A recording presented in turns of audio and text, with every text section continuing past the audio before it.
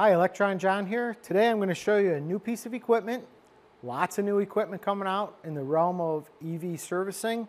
This one here happens to be a high voltage battery charger discharger. Now it's not a balancer, but technically if you know anything about high voltage batteries, if I discharge this battery down and then charge it back up, and I do that a couple times, in a way it's a makeshift way of balancing, but it's not truly a balancer. So why would I ever want to discharge a battery? If you happen to store batteries, so let's say you're a salvage yard and you're taking batteries out of vehicles, we all know about lithium runaway. It's a dangerous condition that could happen, but it can't happen if there's no voltage in the battery, right? Or very low voltage in the battery. So for storage purposes or transportation, there's a lot of rules and regulations depending on how you're shipping this battery pack from point A to point B. It either has to be a 40% charge or less, or 20% charge if you're flying it in an air freight type of scenario. So with all that being said, what I did is, there's 3 different ways I can hook this machine up. For the independent repair shop and for most salvage yards, you're going to want to use it the easiest way possible. The difference is going to be the type of report that it's capable of delivering. So here I've got just a little makeshift type of battery. I got individual battery cells all inside of a module. I've got 4 modules in that high voltage battery pack. So in order to drain each and every cell and to get a very accurate report, I'd have to hook up all of these different wires to the actual cell themselves. Now nobody's ever going to take the time to do that, most likely. It's very cumbersome to do on a high voltage battery because I don't have access to the cells. I might have to take the tops off, the individual modules, whatever the case happens to be. So what I need to do real quick and easy though, is I'm going to just hook up the 2 big heavy duty leads, these are the discharger charger leads, to where the battery cables on the car would go, the high voltage cables on the car, which I've got those screwed in. And then I've got 1 positive lead hooked up to each one of the modules. So there's 4 modules on this one. And then the overall most negative lead is hooked up over there. I've got the machine powered up here. It's telling me that right now there is approximately 236.436 volts in this battery.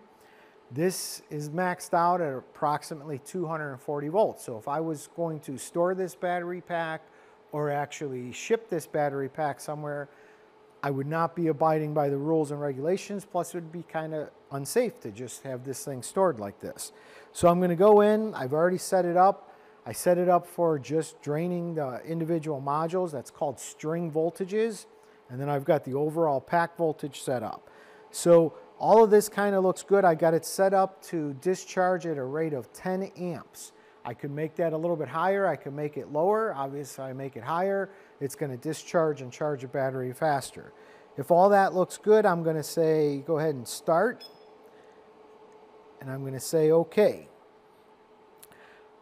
Now the machine is going to be starting up. You should be able to hear when it actually, right before it starts to discharge the battery, because the internal fan is going to get a lot faster. So here it is, it turned on. It started at 236.208. Now it's down to 235.26, 235.02. Now it's at 234. So I'm going to go ahead and stop the actual discharging, and we're going to show you how we can charge this. So I'm going to say stop, say OK. So you see that it discharges at a pretty quick rate of speed, even with only the 10 amp rating here. Now if I wanted to charge a battery pack, let's say I ordered this from the salvage yard and it came, you know, maybe 20% charge or 40% charge, whatever. If I wanted to charge this back up, I just hit the charge button. And again, I fill out the formula here. I already told it the type of battery it is. I already knows what a fully charged battery would be. It would shut itself off once it's done charging. It's also going to shut itself off once it discharges. So I'm going to say all that looks good to me. I'm going to hit the save button. I'm going to say start, and we're starting with a voltage of 235 0.58 volts. I'll hit start, hit OK. Again, I got to wait till I hear the fan kick on, and then it will actually start charging the battery pack. On the screen, it also displays each one of the module voltages. So now that it's charging, we're at 236 volts already. Now we're at 237. So again, I set it up for 10 amp rate of charge here. Once it's all said and done, I can either set a timer so it only charges or discharges for a set amount of time, or I could just let it go till it's completed and it will shut itself off. So this is a very versatile tool. And again, it is a way that you could balance a battery, but we got a better tool that we'll show you in a future video on how to actually balance that to help prolong the life of the battery. One word of advice I want to give everybody: this pack voltage is live, so when you go to hook up all the wires that you need to on this, you're going to want to make sure that you have your high voltage gloves on. I did that off camera just to make the video shorter in length. You want to play it safe, make sure that you're not going to get electrocuted in any way. This is a very versatile tool, very useful in the automotive industry. And again, you might say that, hey, you got to have the battery pack out so you could gain access to all this.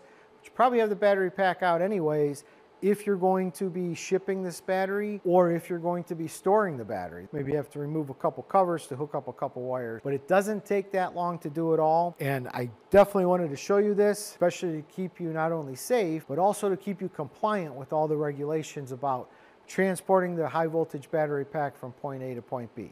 Look forward to seeing you in our next video on battery balancing.